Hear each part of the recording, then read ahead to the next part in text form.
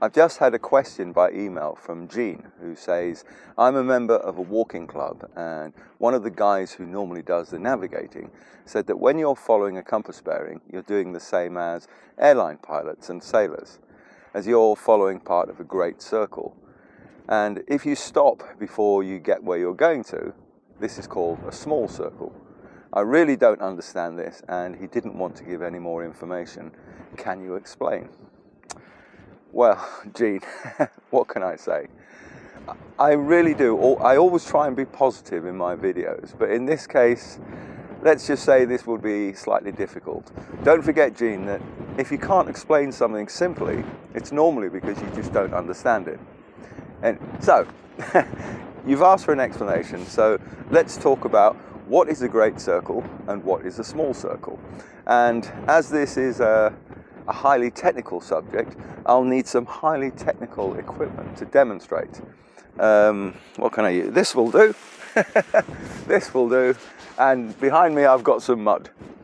I will get some more complicated equipment one day, you know, so I can be a real YouTuber. But I've just got some mud and a stick. So first what we'll do is we'll draw a map on our mud. So let's imagine this is a map of our area. Oh, don't forget, there's always something interesting within a short distance from where you are. Always. I'll give you an example. This mud is really interesting. Well, it is to me anyway. I doubt it is to most people.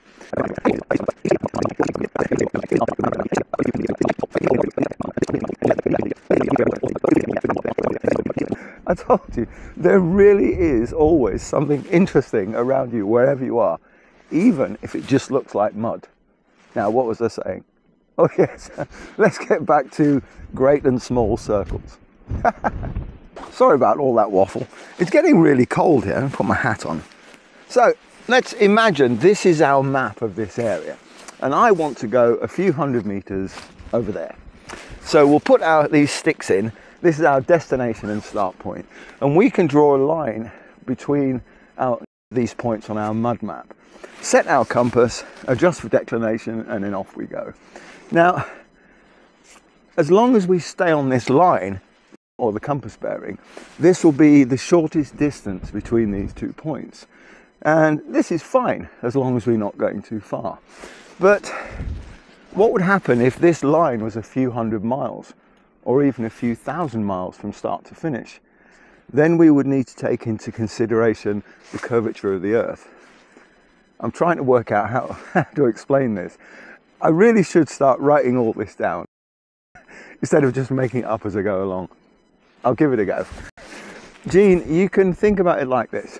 Imagine our map is just a two-dimensional drawing on a piece of paper, or a pile of mud, of part of the Earth. And the Earth is almost a round globe, or shaped like an orange. If you imagine peeling an orange and then laying the peel flat, it won't work.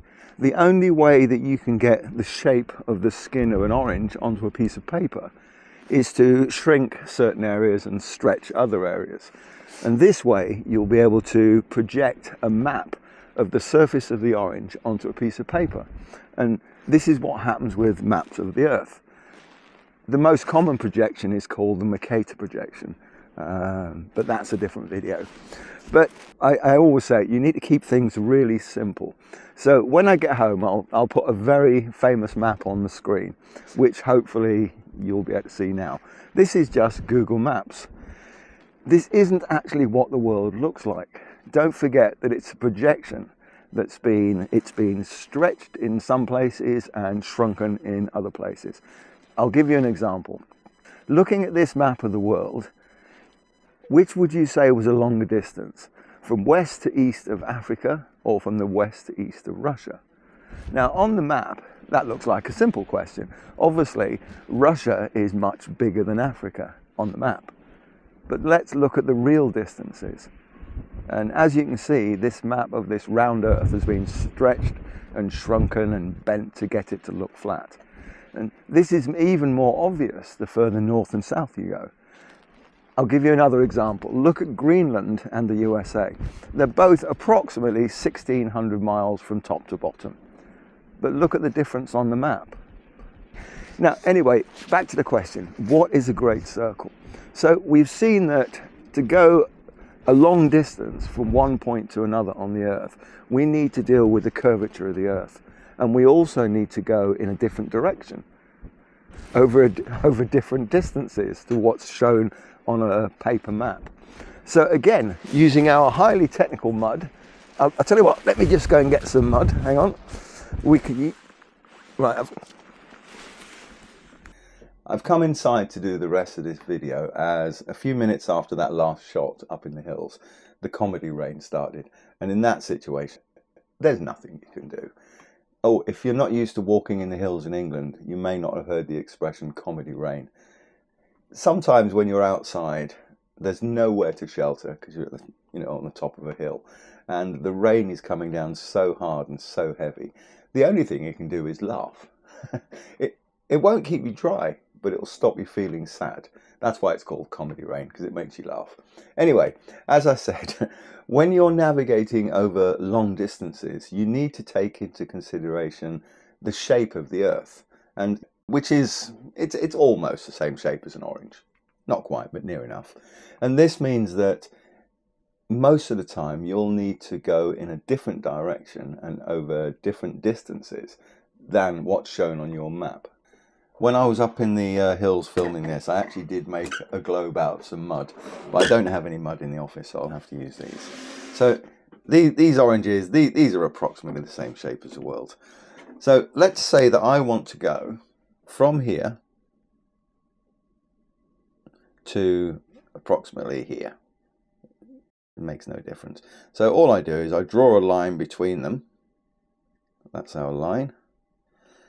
Now, if we all used globes, then all we'd do is we would orientate our globe from here and we would walk in that direction. And it'd be really, really simple. But we don't use globes, we actually use maps. So what we'll do is, I'm going to take the skin off this map, skin off this globe, and let's see what happens to our line. You have to bear with me for this one. So here's our orange peel. I'm not used to, it did take a while that, I'm not used to peeling oranges like this, but there you go. Now obviously if I wanted to make this into a real map of the surface of the orange, I would need to stretch some parts so that the gaps are filled in, and I need to shrink other parts so that it can be projected onto a flat surface. But this will do for today.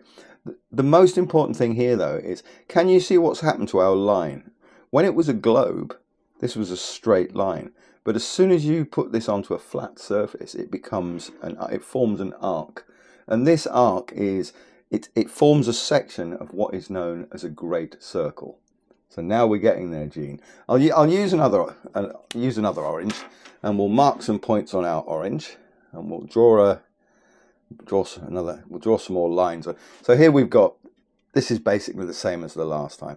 So here we've got our 2 points, and we've got a line between them. Now, watch what happens here. If I get the orange and I cut directly along the line, if I don't cut my fingers off, that'd make YouTube quite upset. So there's our line. You can still see, you can still make out the line. Now, if you follow this line all the way around, that is the great circle. This is the longest straight line that you can actually draw onto this orange or onto a globe. So you could have gone the other way around, but as long as this circle has the same radius as the globe, then that is known as a great circle. Don't forget, it's the longest line. And what I've done is I've actually cut the orange, or cut the globe, into 2 equal sections, and that's very important. So remember that, Gene.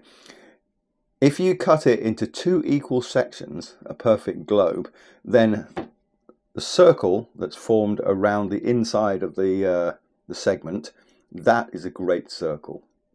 If that's a great circle, the next question must be, what is a small circle? And I'm sorry to say, Gene, I'm trying to think how to put this politely. It has nothing to do with stopping at some point on your great circle. That's just wrong. So, as always, let's keep this as simple as we can. So we'll just say that a small circle is just any circle on the surface of a globe which has a smaller radius than the globe. Now, that sounds a bit complex.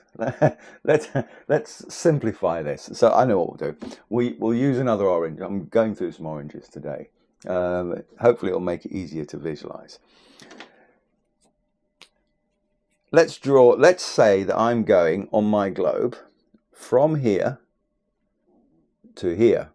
So in other words, on the globe, I'm actually walking from east to west. So I'm going from east to west. Now, if I cut the orange, let's draw a line between these 2 points so we get it right. If I cut this orange along this point here, can you see what's happened, Gene? I've got 2 different size parts of an orange. So this circle here is smaller than the, imagine this globe here. It's got a radius. That's the distance from the center to the edge. But this one here, this has got a radius that is smaller than the orange. So this is a small circle. So a small circle is any circle which has a radius that is smaller than the globe itself. Hopefully, Gene, you now understand the difference between a great circle and a small circle. And you can you can tell your walking group navigator. In fact, you can explain it to your whole walking group, and over a cup of tea somewhere. Thanks for watching.